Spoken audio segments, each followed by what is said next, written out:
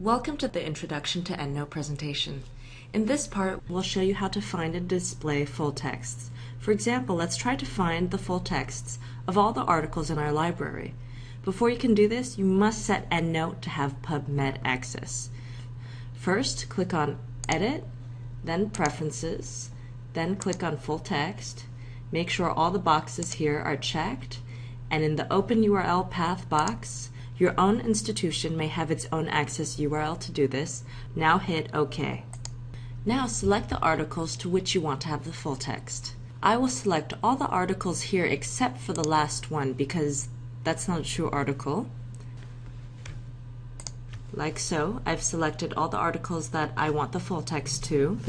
Now I'll click on References in the menu, Find Full Text, and Find Full Text. Here, a dialog box opens which asks you about copyright issues. Just click OK. Afterward, you'll see under this column, Find Full Text, the status of each of the 8 articles. Right now, they're currently searching. And as we wait, we will continue to see the status of the articles. So right now, EndNote has already found 2 PDFs, now 3. It has not found one of them. So let this process continue until all of the articles have finished searching. Now that it's finished searching, you can see that we have found 7 PDFs here under the Find Full Text, yet we did not find the PDF to one of them. After searching for full text articles through EndNote, we can see in this column an icon of a paperclip. This indicates that there's an attachment affiliated with this article. Click on the article with the attachment, and then click on the PDF and Quick Edit tab.